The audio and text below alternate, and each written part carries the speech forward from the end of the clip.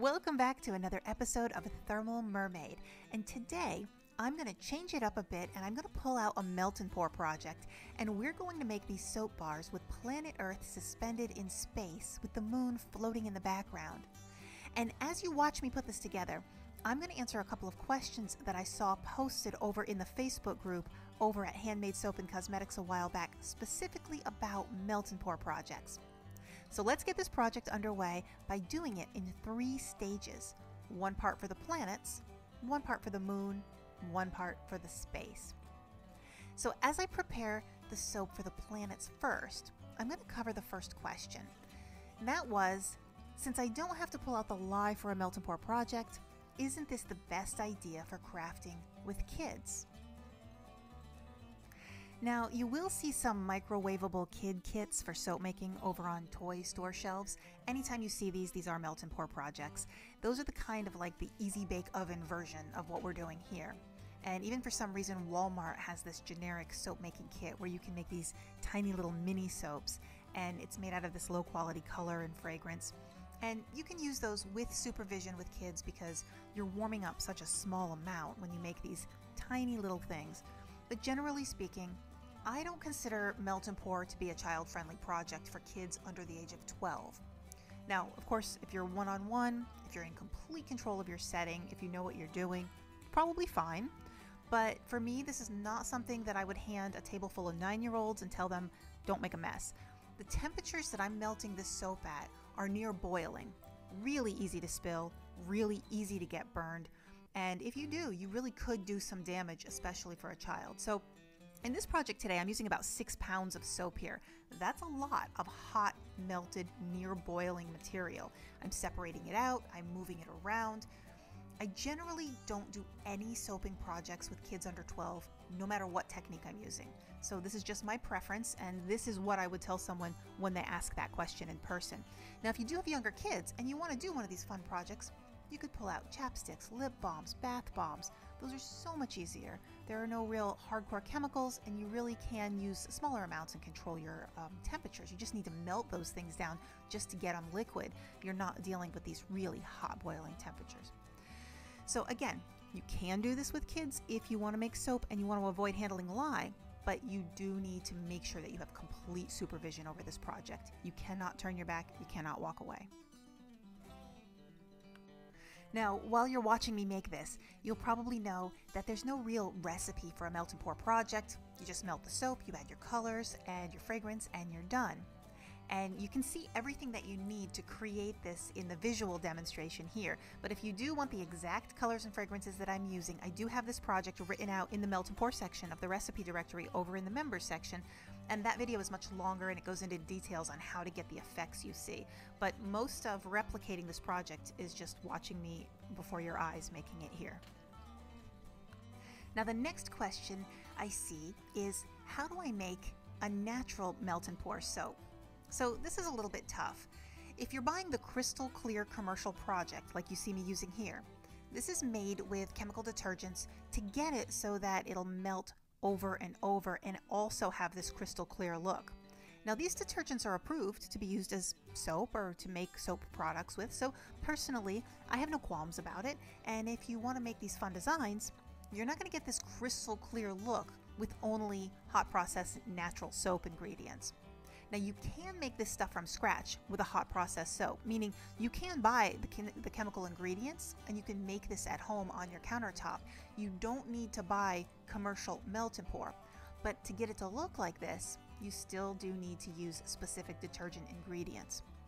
Now, also, on the other hand, you can make a natural version of meltable soap using only natural ingredients and isopropyl rubbing alcohol.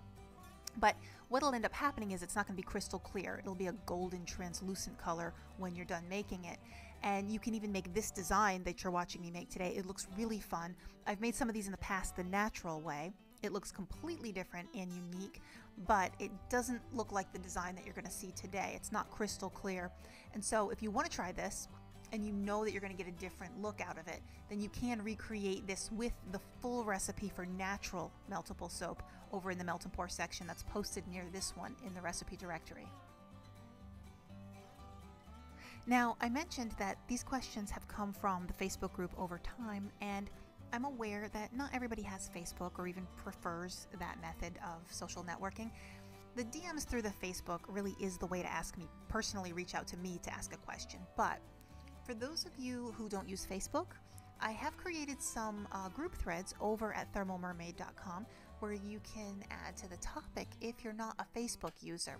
Now, there are some people who've told me that they'd love to join in, but they just don't want to use Facebook. They don't do the social networking. If that's the case, then you're welcome to come over to this group and add your art to your ideas. You can post your pictures if you want. If you want a specific group or a specific topic to be created, just let me know and I'll create that for you. Right now, there's a place where you can post your soap work, you can post pictures and ask questions, you can show the community what you're working on, and there's also a group for those of you who have a seller store over on the Thermal Mermaid Marketplace. I created an entire group over there to answer questions for anyone who wanted to utilize the free store to sell your work without having to have a Shopify or any final value fees or anything like that. Now you can join in, you could even lurk, you don't have to join, you could just see what's going on over there if you're interested and see how that's all working out.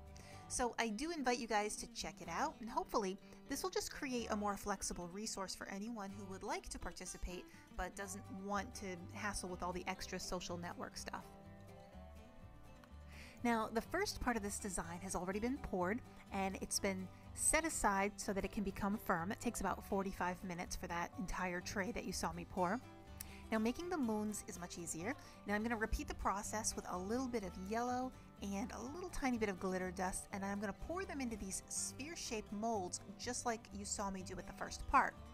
Now, if you're looking for the perfect silicone molds for this project, go on Amazon or online and just do a search for candy trays that are meant to be pouring chocolate bonbons. They're not going to be 100% globes, but when you unmold these, you'll see that they look like it in the project, and just find different size cavities so that you can create the moons and the planets. They range anywhere from 1 ounce to a ½ ounce to even smaller than that, and you can find these in a variety of sizes, maybe 6 or 7 different sizes. And for my selection, I just chose the smallest cavity versus the largest, and then that way we get that contrast of size when you're pouring these out. And after about 30 minutes, we can unmold these, and as you can see, they're ready to be embedded into the lobes. So we have our marbles for our planets and our moons, and we've got 2 parts of this project down and 1 part left to go.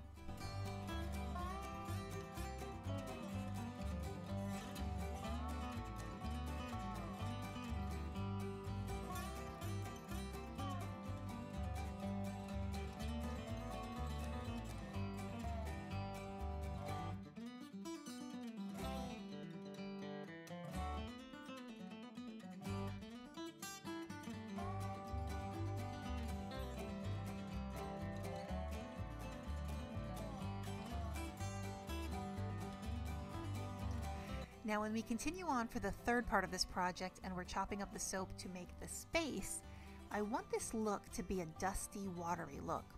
So I'm only going to color the canvas with just a little bit of blue Enviro glitter. And I'm going to use this part, of course we're going to use this to suspend the planets, and we're also going to add in some white titanium dioxide to create a look of space clouds. So the actual scenery in the entire bar, it's pretty noisy. This is a pretty busy, very, very beautiful looking, cloudy, dusty space environment that our planets will be suspended in. Now, when you're pouring your design, you can kind of do this in one of 2 ways. You can pour the first layer of your suspension and then very strategically place your planets in. Allow for that suspension to firm up just a little bit so that when you place the next layer or when you place your moons in, they'll be able to hold in the soap.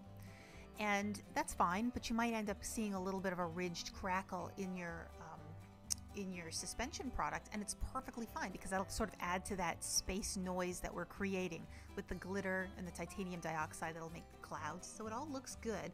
But in this project, you saw me split the soap into 1/3, 1/3, and 1/3.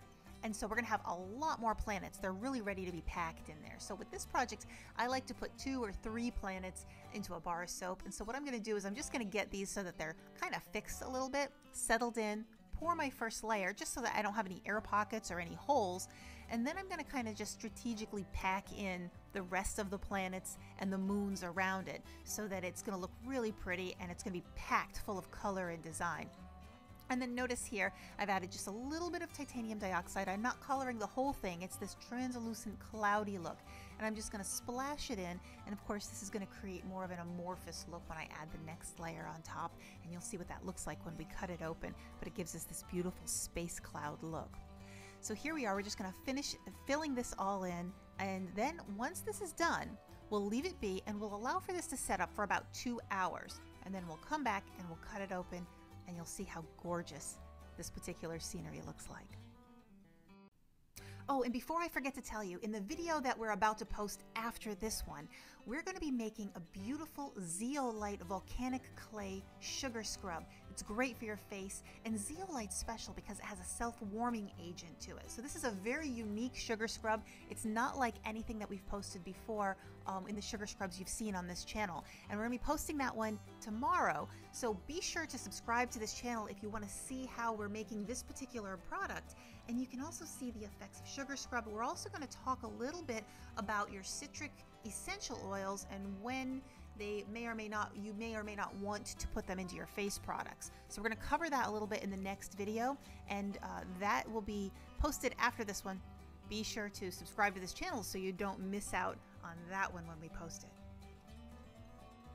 After about 3 hours, I'm ready to unmold this and slice it open. Now, you're going to see me try a quick cheat, and I'm going to cut corners here for just a second. And I'm going to take this entire loaf and I'm going to put it on my loaf cutter so that I can film it and show it to you more easily. Now, generally speaking, loaf cutters are not for melt and pour. So if you have one of these, you really don't want to put an entire loaf of melt and pour soap. What happens is they get stuck. And then maybe when you're a quarter of the way through, you just need extra force to get that down. And when you change your mind and then you try to pull back, what happens is those wires will chew up the face of your bars. So if I were by myself, I wouldn't even have tried to cut this way, but I had my son with me, so I had an extra set of arms to help me push through and cut through the loaf. It almost wasn't enough. I wasn't expecting it to be that hard, and I could have easily ruined this loaf, and I would have had to remake it all over again to make this video, but today I got lucky. And I guess what I'm saying is that's just an example of why it's better to take your time, do things right the first time, and cutting corners is not always beneficial. But after we did get through this, you can now see how beautiful this design turned out, and you can see exactly what the inside of all of these pieces look like. And it's so cute and clever how you can get that wispy white cloud look on the planets, and you can have that embedded green Earth in a watery blue planet Earth, based on just a quick, simple little technique of embedding your melt and pours the right way. Thank you for joining me today while we made our melt and pour planet Earths. Now, if you're interested in picking up one of these bars, you can find it listed over at thermalmermaid.com, where you can buy any of the soaps or the cosmetics that you see being made on this channel. You can also find other products from other crafters in our community. And if you want to get the recipe, or if you want to join in with other soap makers who are working on their products, you can always come over to thermalmermaid.com/blog, and you can explore more and find some great info, details, and just more about handmade soap making and the cosmetics that you might want to make on your own. Till we see you tomorrow.